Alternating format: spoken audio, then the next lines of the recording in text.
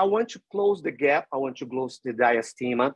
And I know that when I apply, I know even by intuition that when I apply the force at the level of the crown, I'm not having, in most of the cases, a translation. I'm not closing the space like this. I'm closing the space like this. By intuition, we think, wow, I've seen somewhere that if I apply the force, line of action of force, if we even know what a line of action of force is, if I apply a higher force, I may cancel it. And what I see is this. Why is that?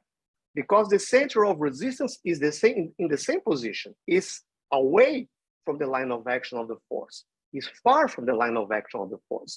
But if we are closing 4 millimeters, 5 millimeters, yes, it starts to make a difference.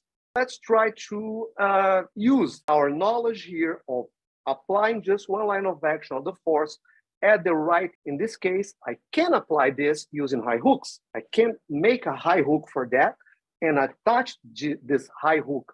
For example, I'm going to show you the clinical example of that.